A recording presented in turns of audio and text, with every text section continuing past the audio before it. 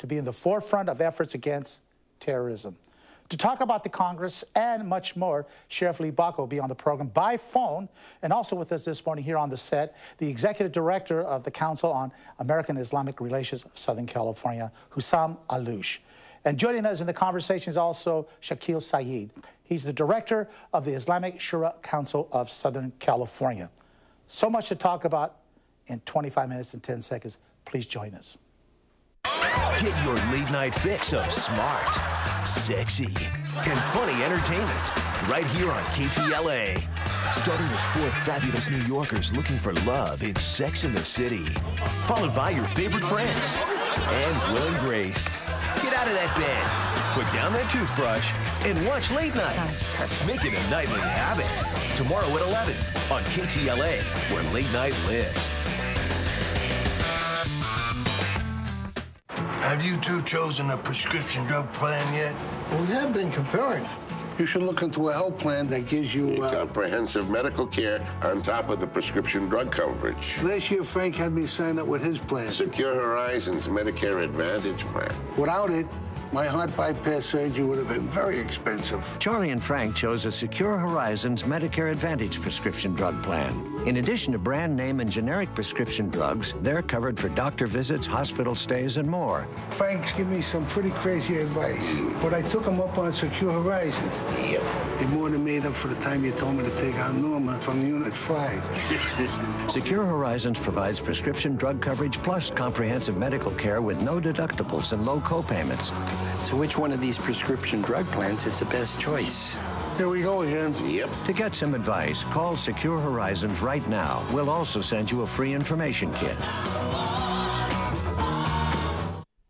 Welcome back, everybody. On the phone, we have Los Angeles County Sheriff Lee Baca. Sheriff, welcome to the program. Well, thank you, Ray. It's a joy being with you. And we have a couple of your friends on the program. Yes, you do. Hussam Ayloush, he's the Executive Director of the Council on American Islamic Relations of Southern California. One of the nicest gentlemen I met over the phone. Thank you so much for being on the program. Appreciate it. Thank you. It's really my pleasure to be here. And your friend right next to you is Shakeel Syed. He's the Executive Director of the Islamic Shura Council of Southern California. Syed, what does Shura mean? What does that mean?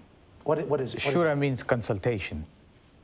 So it's an Islamic Consultative Council. Ah, I got you. So it's a group of folks who believe in a particular cause, and you work together on different causes and that sort of thing? This is sort of Archdiocese of Muslim community. Oh, I got you. Thank you so much for being on the program. Gentlemen, you formed the council, and it's called the Muslim American Homeland Security Congress. Why? What is the purpose? Sheriff, we'll start with you.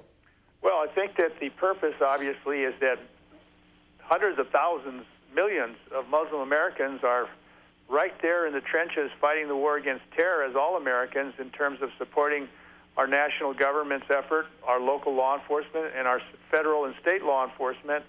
And people don't know that. I mean, there's an amazing amount of information that the Muslim American community has disseminated amongst itself, and we speak loudly here in Southern California and throughout the nation that Muslim Americans are very patriotic, and yet no one's hearing it.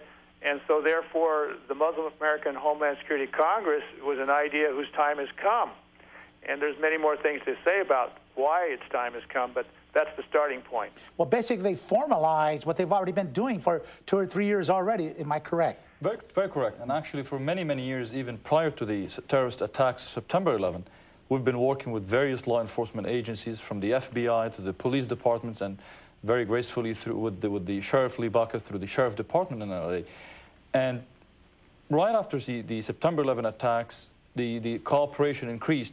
But there was a time when we felt, you know what, we need to formalize what each of us had been doing, either reactively or every frequency, every small or long frequency. So we decided to do something in a proactive way. We got together. The sheriff had a leading effort in leading the effort. I think I will give him a lot of credit for taking the initiative, knowing us each individually. He said, you know what, why don't we do something collectively? And we felt absolutely the time is right for this idea. We got together as the organizations and the leaders of the whole Muslim community. That is what's unique about it. That's what I want to ask. That's what I want to ask Yes. Shakeel. Who's involved, including other than the Muslim community? Who else is involved? Sure. Currently, there is the Muslim leadership of Greater Southern California area, this perhaps is the first time the consolidation and convergence of all the efforts of various organizations that has been in place for so long, including in this is Council of American Islamic Relations that Hussam represents, myself, Islamic Shura, Council of Southern California, Muslim Public Affairs Council, Council of Pakistan American Affairs, and host of other organizations, educational organizations, mosques and Muslim organizations. And including many advisory people, non-Muslims also? That's correct. We are reaching out to a host of other faith groups to draw from their experiences and see how we can enrich our experience and share and leverage each other's strengths also. And what does that mean, Sheriff, in terms of responsibility, security responsibilities? What does that mean from your perspective? Well, it means many things. The Congress essentially